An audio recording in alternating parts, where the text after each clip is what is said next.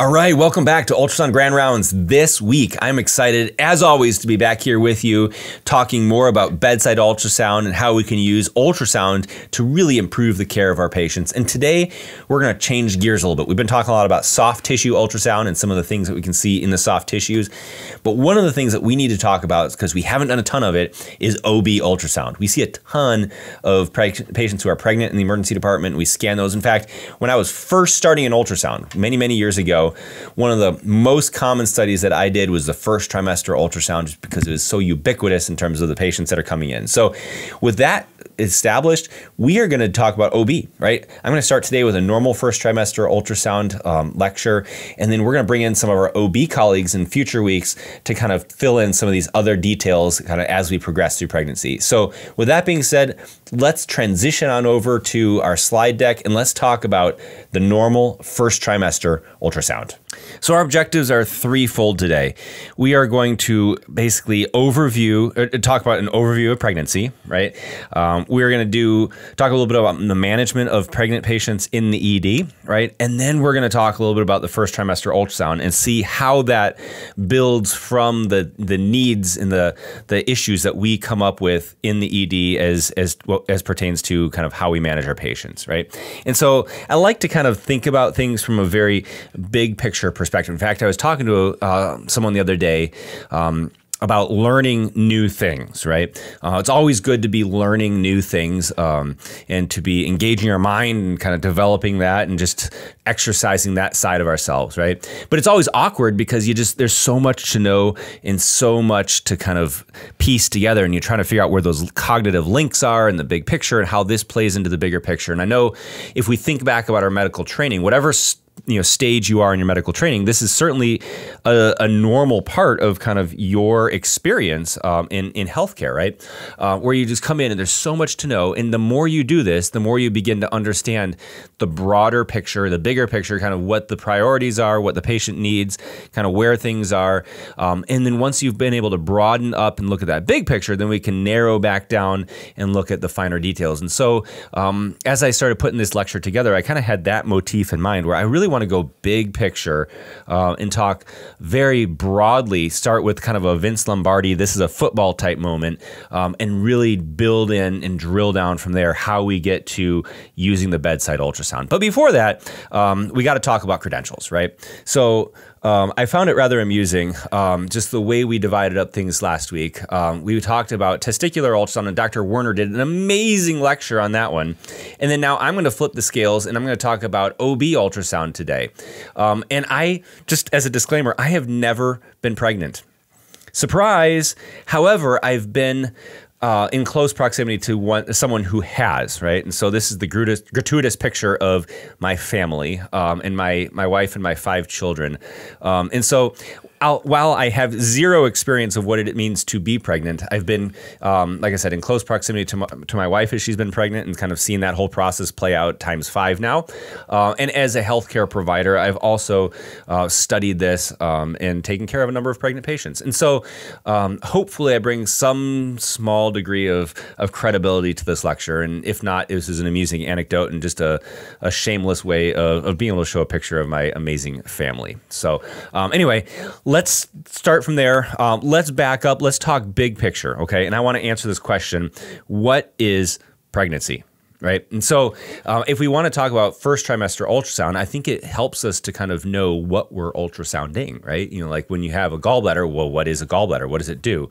And so let's just start very basic. What is pregnancy, right? Pregnancy is this is according to the Department of Health and Human Services, right? Pregnancy is a period where a fetus develops inside a woman's uterus, right? So that's just definition right there, okay? And so we usually think about it in the context of something that lasts approximately 40 weeks, right? And so this can be a little bit shortened, right?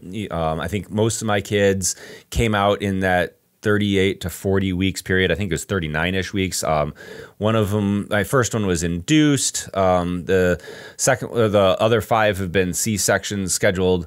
No, I take that back. 3 through 5 have been C-sections. But needless to say, all that takes place kind of in that 39th-ish week, right, of pregnancy. And if you start having babies a little bit earlier than that, right, in that, the 37, 36, 35, 34 weeks, then we start talking about these being preterm babies and then potential complications that may arise as a result of, getting the buns out of the oven a little bit too soon. That's, pardon the silly cliche. But anyway, now pregnancy itself is divided into three basic sections, right? We call them trimesters. And again, I know this is super basic. I know we all know this, but I just want to establish the baseline here, right? It's divided into the first trimester, which we define as 0 to 12 weeks, right? The second trimester, which is defined as 13 to 28 weeks. And finally, the third trimester, which is defined as 29 to 40 weeks. Excuse me.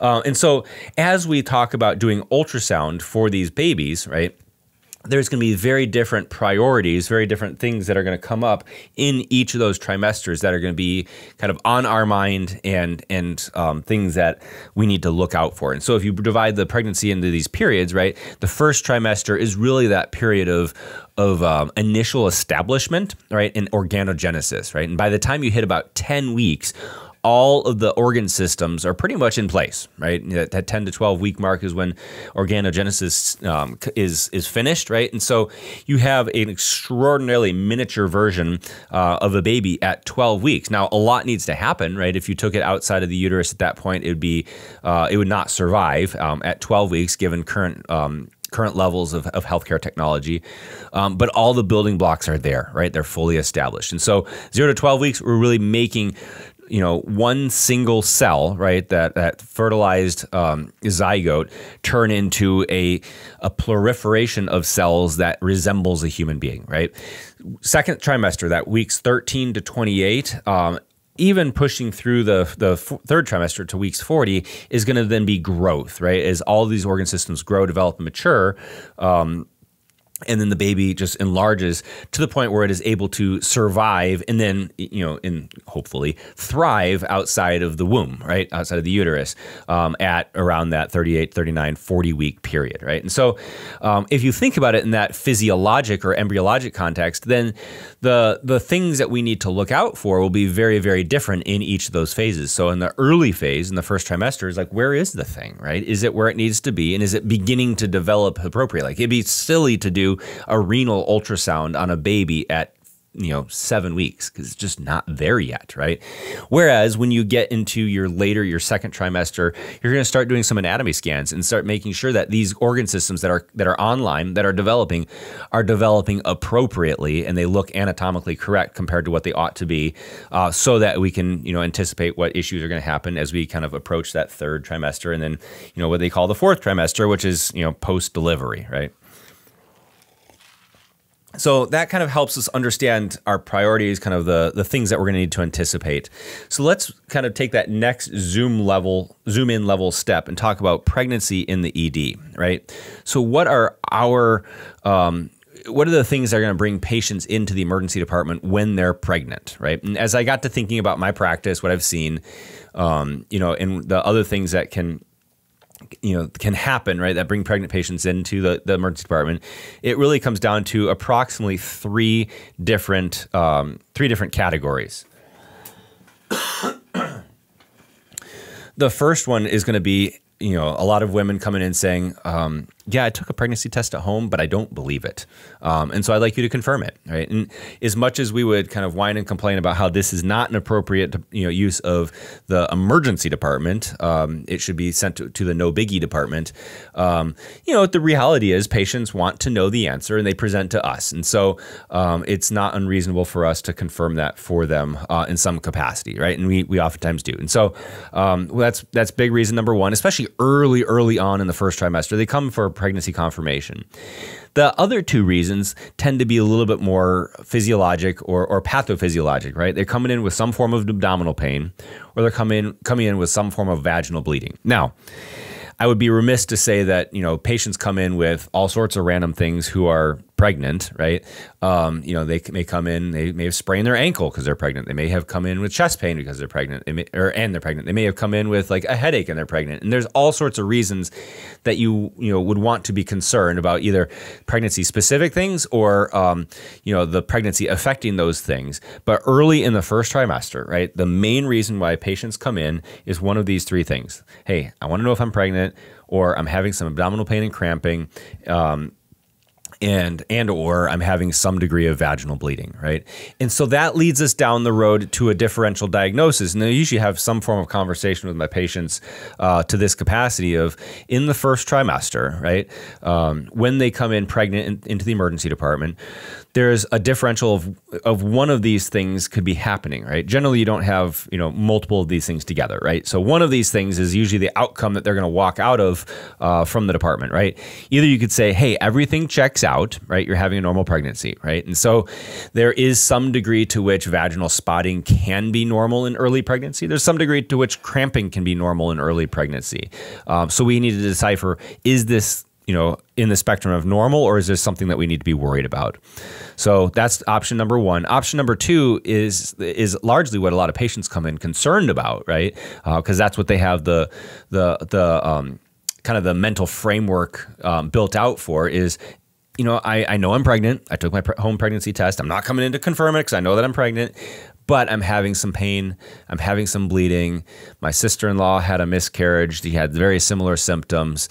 I'm concerned that I'm having a miscarriage. And they may not actually vocalize that specific concern and say, hey, this is what I'm concerned about, right?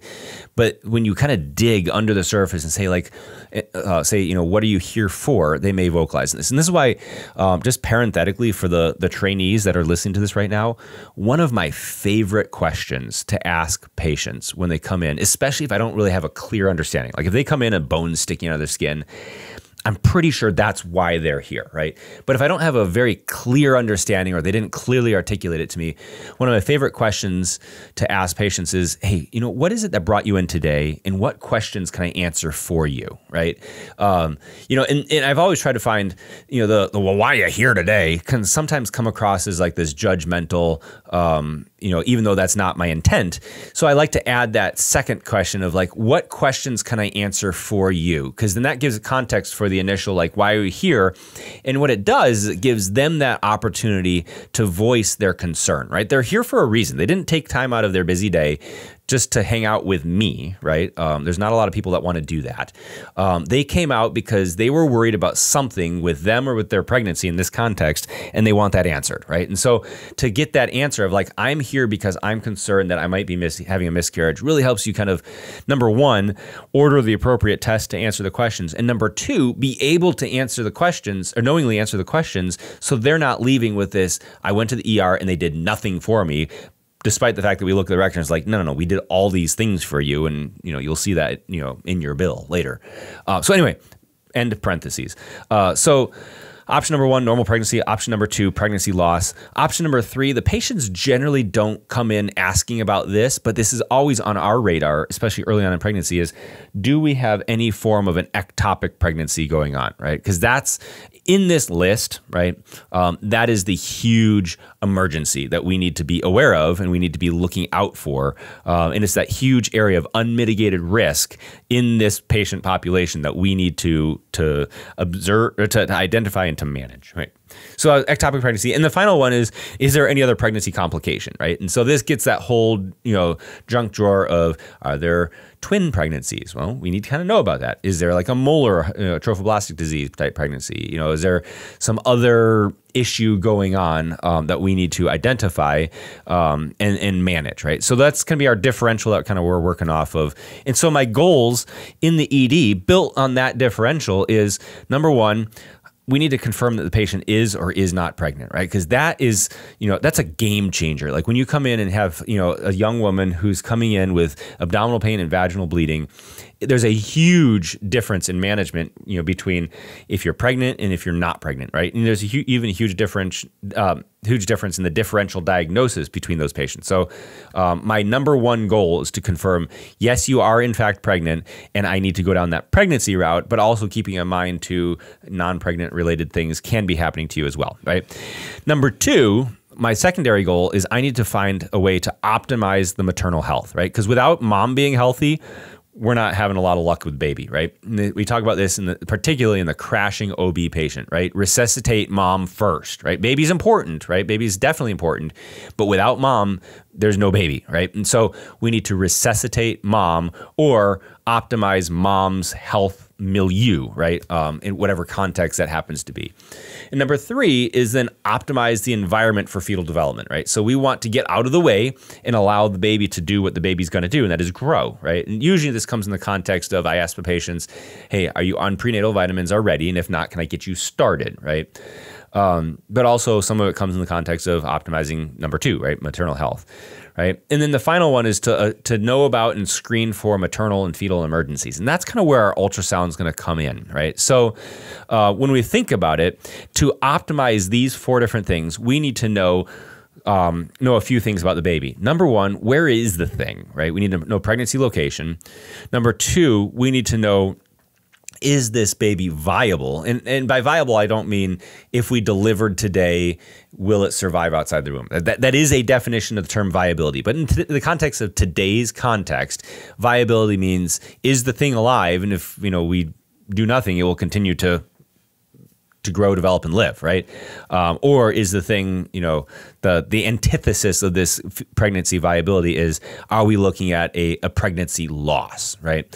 And finally, the third thing we need to know is, what is the gestational age, right? And I'll say this now, just so I have it on the record. And if I forget to say it again, we'll have it, but I'll probably come back to it.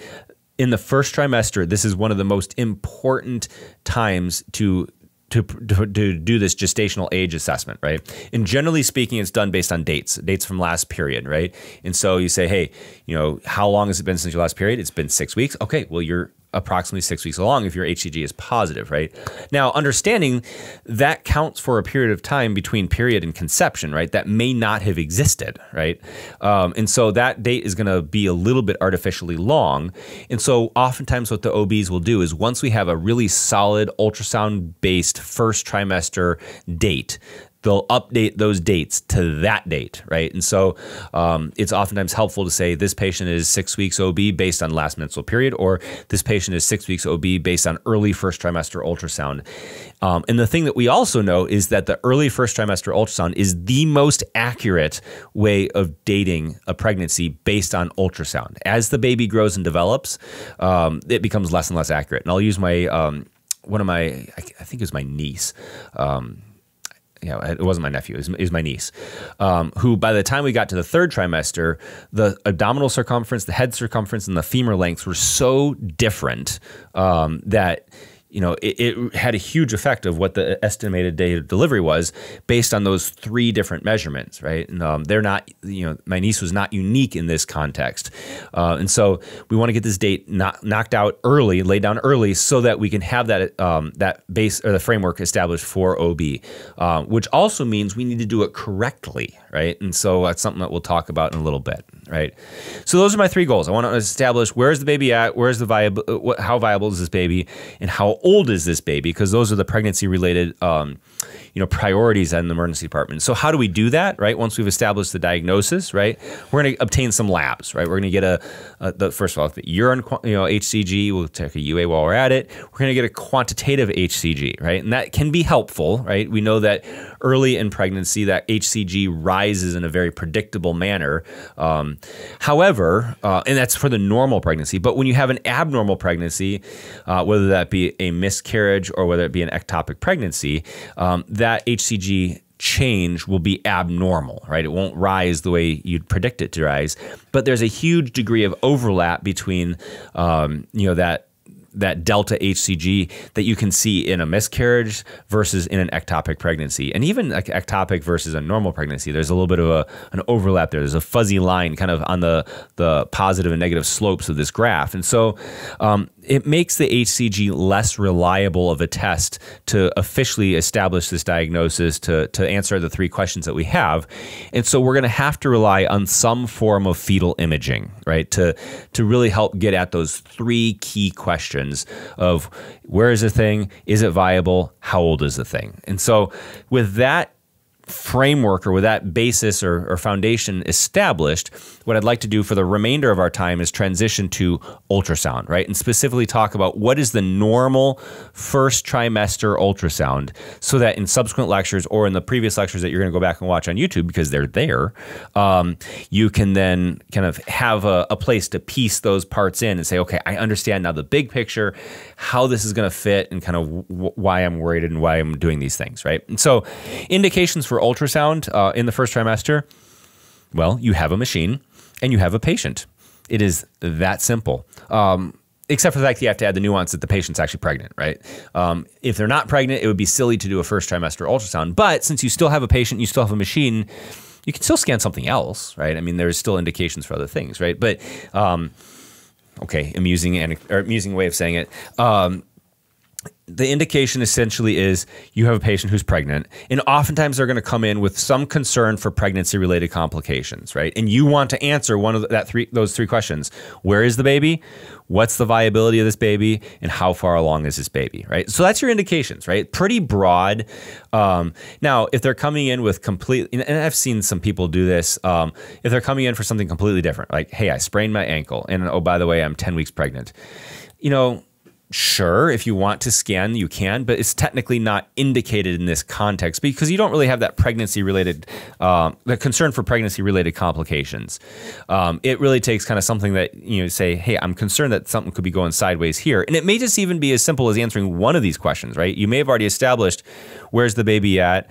You may already know the gestational age, but you want to say, you know, I want to check a heart rate today. I want to check for the viability today. Right, so that's our indications. Moving on to kind of patient and probe preparation, right? How do we do this study? From a patient standpoint, essentially you're going to lay the patient down in the supine orientation, as we do for most of our studies. You know, it's helpful to have them in a hospital gown. It's helpful to bring a towel in there so you can kind of tuck and cover certain things just to kind of provide a window to what you need but not expose the patient unnecessarily. But the big thing that you want to really keep in mind is you want to keep that bladder full if you can, right? And I'll use the word if you can because the ED logistics don't tend to favor the ultrasound here, right? So the reason for the bladder full is it provides a nice sonographic window. If you have that fluid there, it displaces bowel to the north, right? It displaces bowel cephalad. It serves as a window to look right at the uterus, just deep to that, and so we get a better view. However, oftentimes what happens is the patient comes into the emergency department, they go through triage, the triage nurse says, oh, you might be pregnant, here's a urine cup, the bathroom's right there. As soon as you come back, we'll get you in a room. So the patient's already voided, they get placed in a room, now you walk in, they've just gone to the bathroom, and they have an empty bladder, and it's like, oh, you're pregnant, the HCG is positive, now let's do this ultrasound, and the bladder's empty. So I haven't come up with a great workaround for that one yet. If anyone has any ideas, post it in the comments for the video or in the comments of this live Zoom. But generally speaking, that's what happens. So you kind of have to work around that bladder issue. But in an ideal world, if things were operated the way you want it, you want to have that bladder full for this transabdominal ultrasound, right? And then from a machine standpoint, obviously you're going to do all the normal stuff. You know, probe indicator towards the head, probe indicator towards the right for normal conventions. You drive it up to the right-hand side of the patient. Your left-hand side, you scan. You're going to probably start off with the curvilinear transducer because it gives us, you know, a nice broad view of the intra-abdominal area. It gives us deep penetration because of its low frequency, and so it's going to give us the views that we need of the uterus and kind of the surrounding structures, right? And that's usually what I'm going to start with. And oftentimes, what I find, especially for trainees, is they place the probe a little bit high, right? In the first trimester, the uterus is still tucked way down in the pelvis, and so you got to go low. Can be kind of awkward, so I'll oftentimes tuck a towel in the waistband, kind of hook the trailing edge of the probe kind of under that waistband, and then kind of with this sweep push down and kind of look down and get towards that bladder area, and then kind of find the uterus right behind that bladder, right? And so that's our patient and probe preparation.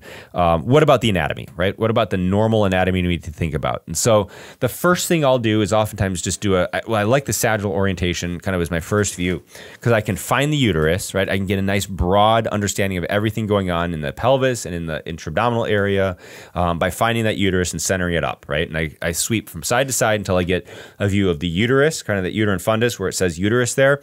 And it kind of cones all the way down into the cervix, that deep part. There's that elbow bend, and then kind of that little that line just, to the right of the uterus, which represents the vaginal canal, right? And find that whole, uterine, cervical, vaginal complex, right? And if I can see all that, I know my depth is good because I want to see just deep to that in that pouch of Douglas, because that is where fluid is going to collect in the supine patient. So as I scan, I want to be able to look and see, is there, not only what's going on in the uterus, but is there any free fluid associated with this patient, right? And it's all predicated on being oriented relative to the bladder, which you can see labeled up there in the top right. So if you find that bladder, kind of scan this to find this type of image. Most patients will look just like this. There are a handful of patients who are retroverted or retroflexed, where the uterus kind of tilts backwards. And those are a lot more difficult to see because there's a lot of room for the bowel to kind of creep over top. And so if you're not seeing anything, you have to consider the idea that you're retroflexed, and maybe you're going to have to transition over to a transvaginal approach as opposed to a transabdominal approach. So that's our basic sagittal uterus sono anatomy. From a transverse standpoint, it's kind of like doing a parasternal short axis of the heart, right? It depends on where you cut it. And so in this image, we're cutting it up towards the uterine fundus. But if you go transverse, you can scan up towards the fundus, right? And I'll oftentimes scan all the way up through the fundus so the uterus goes away, and then kind of scan through the uterus all the way down to the cervix, right? So I get a nice transverse view of the whole thing. And if you look, and I don't have it here, but if you look side to side, right, you can look all the way out and you'll see this dark, like is it bright, the hyperechoic followed by a shadow border on either side, which is going to be your iliac crest, and inside that is going to be your iliac vessels. And the space between the iliac vessels and your uterus is going to be the adnexa, right? The adnexal territory. And so generally speaking, I'll just find the uterus, I'll scan up and down on that. If I have any concerns, I can kind of tilt out into the adnexa on either side, right? So that's transverse. If we kind of drill down specifically on the uterus, and this is obviously a transvaginal image, but the anatomy is the same whether you approach it transabdominally, transvaginally. If you look at the uterus specifically, there is kind of that outer mantle of myometrium, right? And then there's a hyperechoic line that runs down the middle of the uterus, right? And it gets larger in the early parts of pregnancy. That's the endometrium, right? And there's usually a definitive, distinct-ish line that's that endometrial stripe. And so these are just important, landmarks that you're going to want to look for, because when you put a baby in there, right, or even when you put fluid in there, you want to see it kind of eccentrically located in the endometrium off of the endometrial stripe, not within that endometrial stripe, because anything in the endometrial stripe is concerned for something in transit as opposed to something implanted kind of in that endomyometrial area of the uterus, right? And so that's our basic anatomy. Kind of backing up and coming back to those three questions, location, viability, and gestational age, we're going to look and see how ultrasound, with that anatomy context in mind, how we can assess each of these questions with our ultrasound, right? And we'll take them in turns. So number one, pregnancy location, right? The pregnancy, the normal first trimester pregnancy ought to be in the fundus, right? The fundus is the part of the uterus that's designed to have babies, right? They're not designed to be down in the cervix. They're not designed to be out in like the kind of the, out far on the periphery. They're designed to be kind of in the solidly in the fundus, like I said, a little bit eccentrically off of the uterine stripe. And I know Dr. Bob Jones, who's one of our faculty, he was my fellowship director when I went through fellowship. He's the one that's taught me the ultrasound when I was going through residency as well.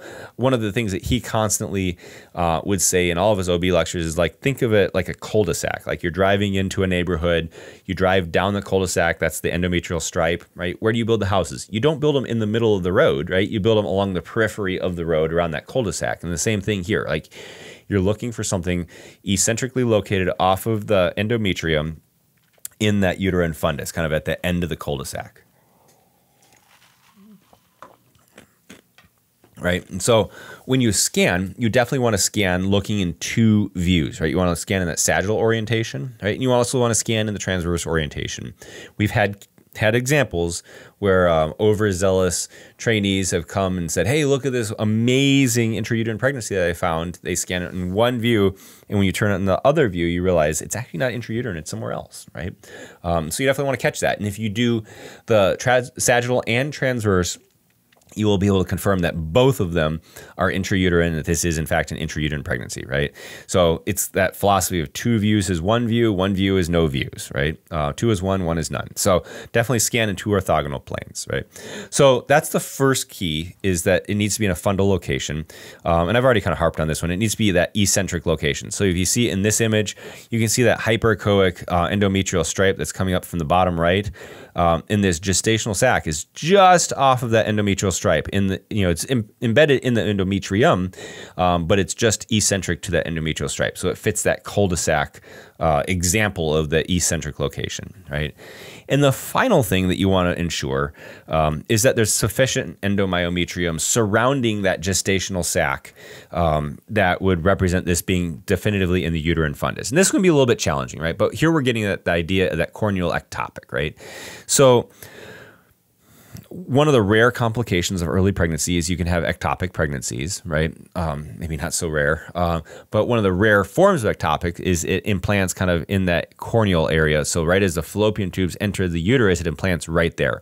Well, that's a problem because number one, it's not technically in the endometrial area, right? And number two, it's near the periphery. And so these can rupture, and they tend to rupture. And when they rupture, they bleed like crazy, right? And so you definitely want to make sure you don't have a corneal ectopic. And so there's a number of studies that we're looking at, how do we best identify these? And we can refer to the OB docs because they're actually really, really hard to identify sonographically.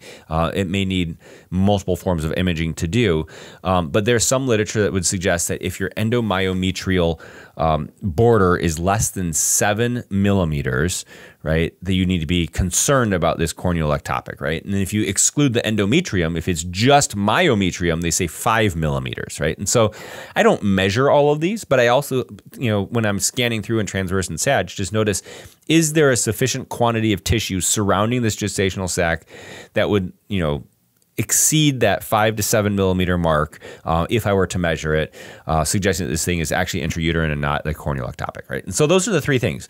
Fundal location, eccentric off the endometrial stripe, sufficient tissue around it to allow for continued expansion, right? And so that answers the question of where is this pregnancy? And if we don't see any of these 3 criteria, then we have to say it's pregnancy of unknown location. And that fits kind of further down in the algorithm, kind of away from the normal first trimester study, and that'll be covered in a different lecture, right? So the second question we need to answer is this baby viable, right? And again, remember we define viability as if we do nothing, it will continue to live, right? Not viability of if we deliver the thing, will it live outside of mom? Like that is definitely a definition. In fact, it's one of the more common definitions of viability as it pertains to pregnancy. But for today, is it viable in that it will continue living, or are we concerned about like a miscarriage, right? And so the way we do this is assess for the presence of a fetal heartbeat, right? And so you can assess for fetal heartbeat in one of 2 ways, right? You can directly observe it, right? And so if you see in this example on the left, when we kind of center up over that chest, you'll see a little flicker right in the middle of that chest that represents the patient's heartbeat. And this is oftentimes visible early on. It's embryologically, it starts kind of in that 6 to 7-ish week mark. And so oftentimes when I scan, by the time I actually see a fetal pole, I've got a heartbeat, right? In that 6-week mark. It becomes more and more obvious as we get bigger, but you can oftentimes detect it even down to that 6-week mark, right? And again, if you don't have a heartbeat, that gets you down into the pregnancy failure, the potential for pregnancy failure algorithm, and there's a whole pathway that follows. And we do have a video about that up on the YouTube channel about pregnancy failure. So go ahead and watch that. In that video, I discuss the 4 criteria to define a pregnancy failure in the first trimester: 2 time-based, 2 size-based criteria. So go take a look at that. But you can directly visualize it. That doesn't do a ton of good unless we're saving clips, at least for documentation purposes.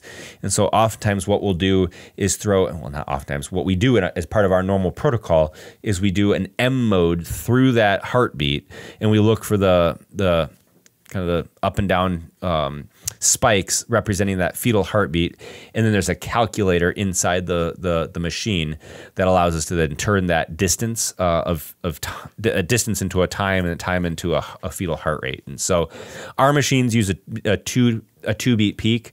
It requires you to skip one. Some machines are just beat to beat, so you just got to know your machine, the manufacturer, kind of what form of calculation they use, so you can get the appropriate one as you're measuring this, right? And so a couple little nuance points, things that I've picked up over the years. I find it helpful to do the side-by-side M mode to 2D. You can set up your machine to do over-under or side-by-side. In this context, I like side-by-side because I've done some QAs in the past where it's been documented there was a fetal bradycardia with a heart rate in the 60s. And when you look at it, they're measuring something that's way down low in the M mode. In fact, you can see it in this M mode tracing. About 3/4 of the way down, you can see another, rhythmic tracing, and that's the maternal heartbeat, right? And so I've seen people measure mom's heart rate, call it baby's heart rate. Fortunately, it doesn't happen often, but when you do the side-by-side, it helps you see, okay, this tracing corresponds, at least from a depth perspective, with the place where the baby's at inside the uterus, and so this is the appropriate tracing to measure, right? The other thing I've noticed is, actually I was taught this one, Diane, our sonographer, who you guys will get to meet here very shortly, she taught me this one, but put the calipers above or below, not right on top of the tracing, because it makes it easier to see, where that tracing starts and stops, right? Just a little, technique thing that just makes your life a lot easier. And if you want to see an example of that, go to the YouTube channel. We did a YouTube short just demonstrating kind of how to put that above and below that tracing, right? So again, assessing for fetal viability, we're looking for a fetal heart rate, and we should see something kind of in the neighborhood of about that 100 to 180 beats per minute.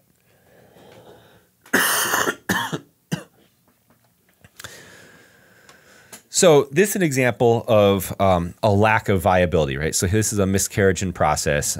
So we see no fetal heart tracing on the M mode, and then when we use color Doppler, we demonstrate that there's no flow inside that fetus. And I guess as a quick aside here, we use M mode because it is a low power way of assessing a fetal heart rate or movement, essentially, which is, heart rate will produce movement. When you use color Doppler or color power angio, it changes the amount of power that's put into the patient, right? You'll notice your MIs and your TIs increase, right? And so for the mom, no big problem, right? For a baby, right, for a small structure, these structures are more sensitive to these changes in mechanical and thermal indices, specifically the mechanical indices.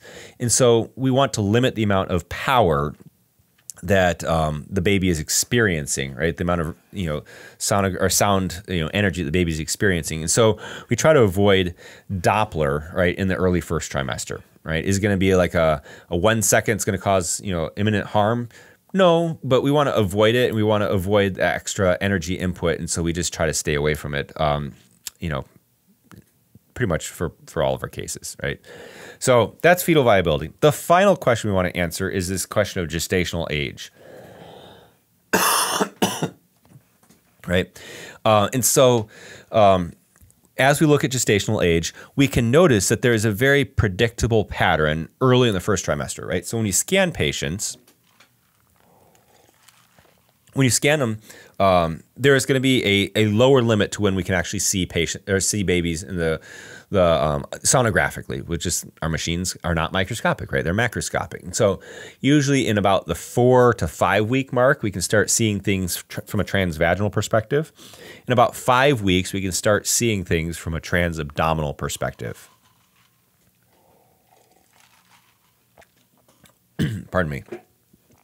So the first thing we'll oftentimes see in about 5 weeks is this gestational sac that appears, right? It's this fluid-filled cavity. This fluid-filled cavity kind of eccentrically located in the endometrium.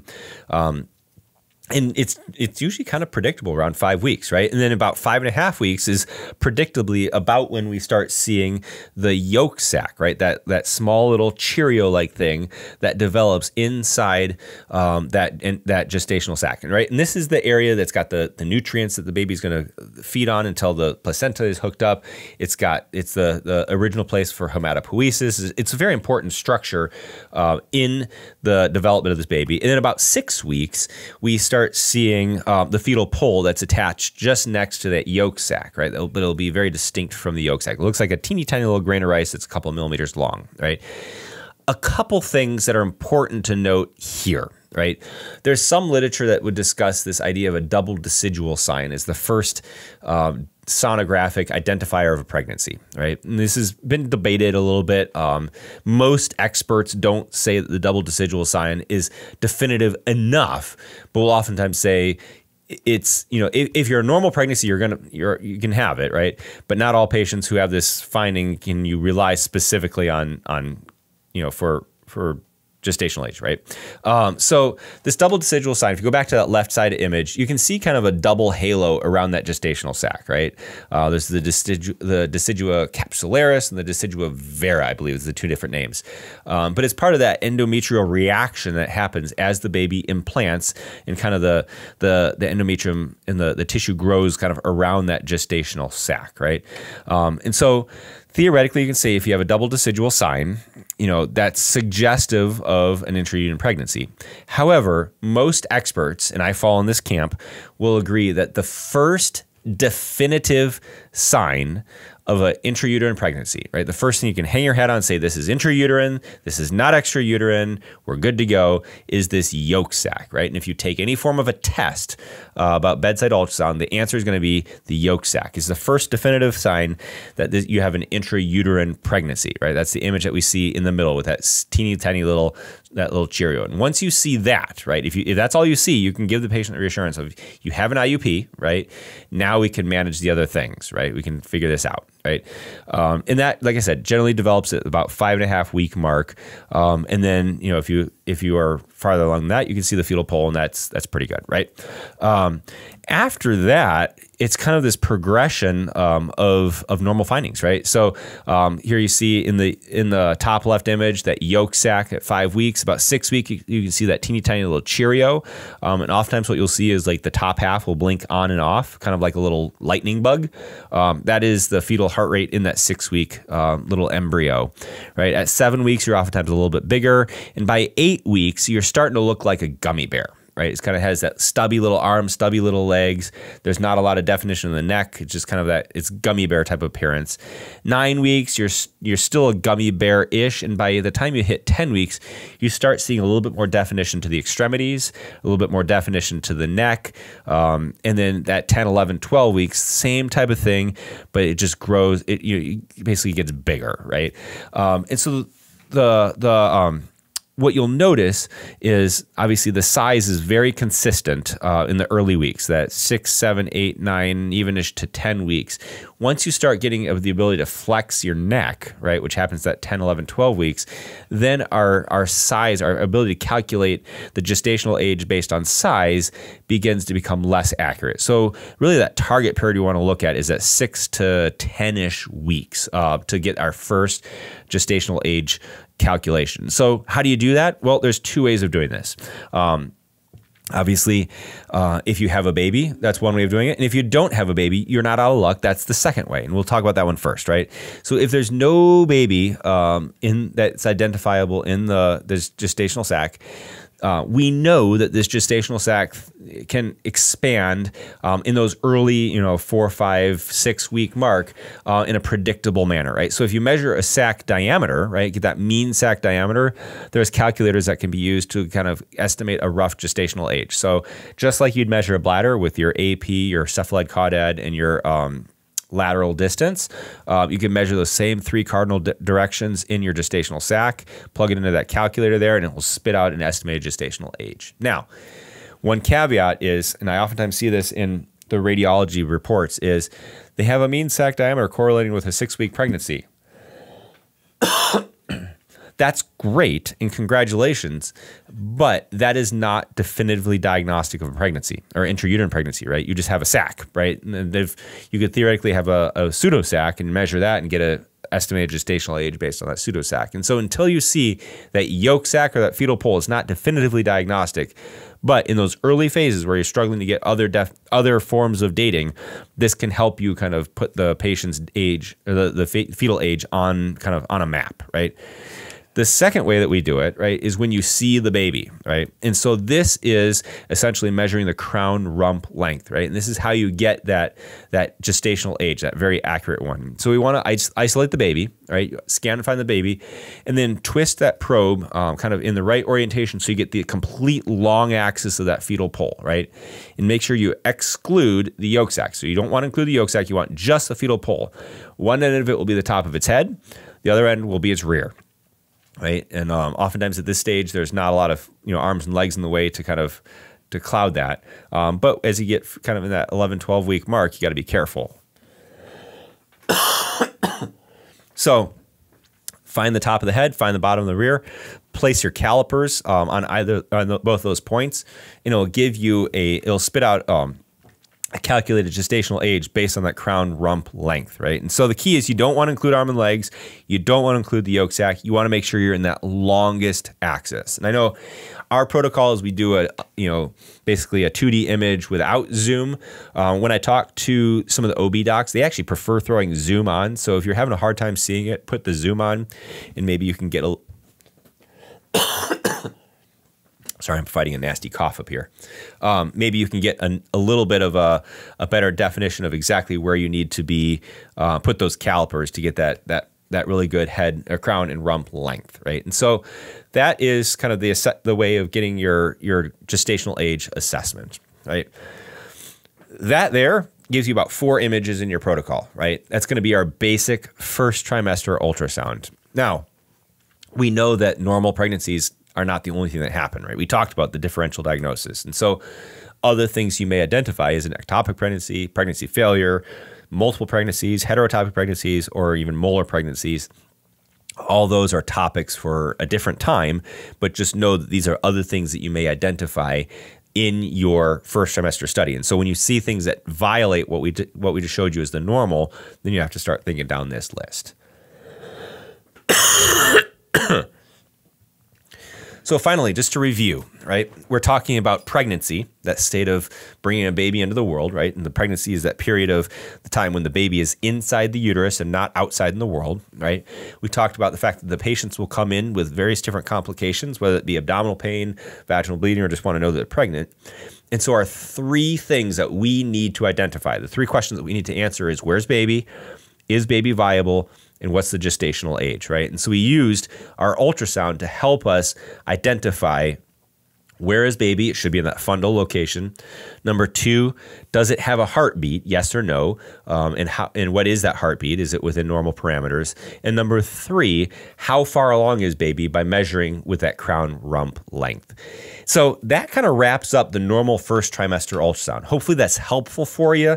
And from there, we're going to build other portions of this exam. Obviously, you can see kind of the launch pads for all these other different topics kind of as we expand out more on OB ultrasound. So stay tuned. We're going to bring more to you. There's a couple other lectures I know already on the YouTube channel. We have a lecture on pregnancy failure. We also have a lecture on ectopic pregnancies. And so go take a look at those. But with that being said, are there any questions right now? Anything you guys want to add? I know we have a couple of our ultrasound experts on, or any questions from the people who are listening to us right now.